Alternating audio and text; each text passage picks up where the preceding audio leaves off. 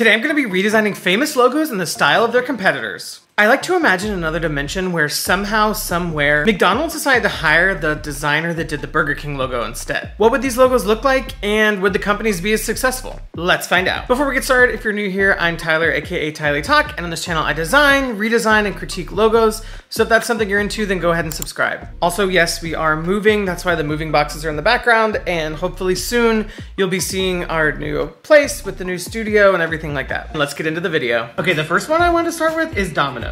What if it was in the style of Papa John's? For this one, I found the font of Papa John's called Aiken, I think, and I typed out Domino's in the font. I used the warp transform on this to make it kind of mirror what it looks like in the Papa John's logo. And before you come for me in the comments, yes, I am using Photoshop on this instead of Illustrator because I can do it much faster there. If it was for a client or something, I would use Illustrator as a vector, but it's not, so leave me alone.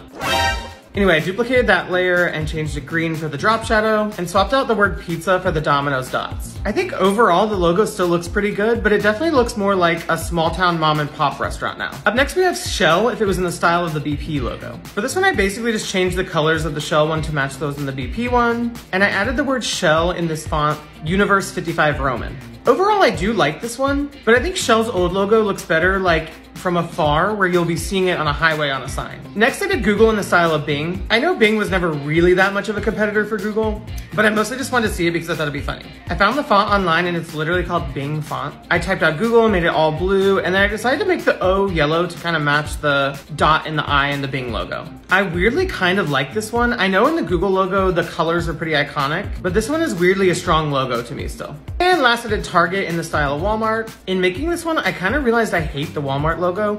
The colors are very like Easter and the font is very generic. When I looked it up, they actually use Myriad Pro, which is like a standard font that comes on all computers. Anyway, I resized the Target logo and turned it yellow to match the starburst in the Walmart logo. And I honestly think if this was Target's logo starting out, the company would have failed. Also, it made me wonder, like, would the red balls outside of Target be blue and yellow? I also decided to do the opposite on these. So here is Walmart in the style of Target, BP in the style of Shell, Bing in the style of Google, and Papa John's in the style of Domino's.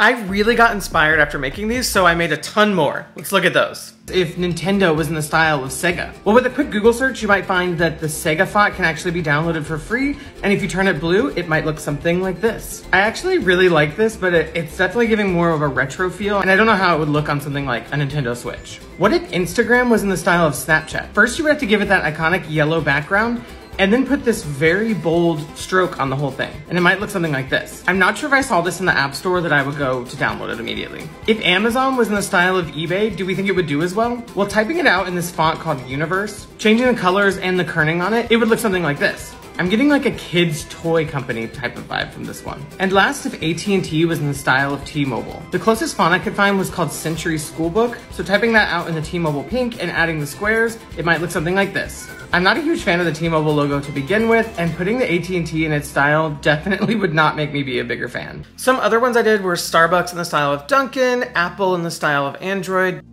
Best Buy in the style of Radio Shack, Xbox in the style of PlayStation, Chili's in the style of Applebee's, Pepsi in the style of Coca-Cola, and Taco Bell in the style of Wendy's. Well, that is it for today's video. Which of these logo swaps is your favorite, and which competitor styles should I choose to do for the next video? Let me know in the comments. And as always, if you liked it, please give it a like, subscribe to the channel, hit that bell, and I'll see you in the next one.